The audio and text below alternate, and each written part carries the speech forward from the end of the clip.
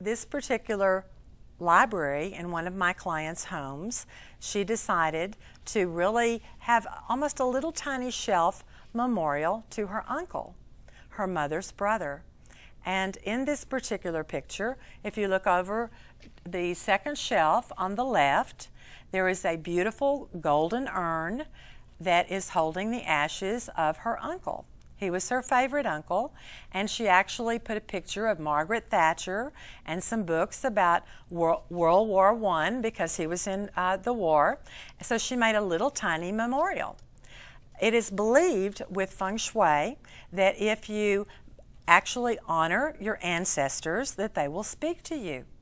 Very shortly after she installed the urn up on the shelf in the library there, and she was in bed asleep, and there was something that woke her up shouting, "May 10th, May 10th, May 10th." She sat straight up in bed. She couldn't imagine what that voice meant. She called her mother that day and said, "There's something very bizarre happening." And she said, "What do you mean?" And she said, "Well, I hear this voice that says May 10th. And she said, "That was my brother's birthday."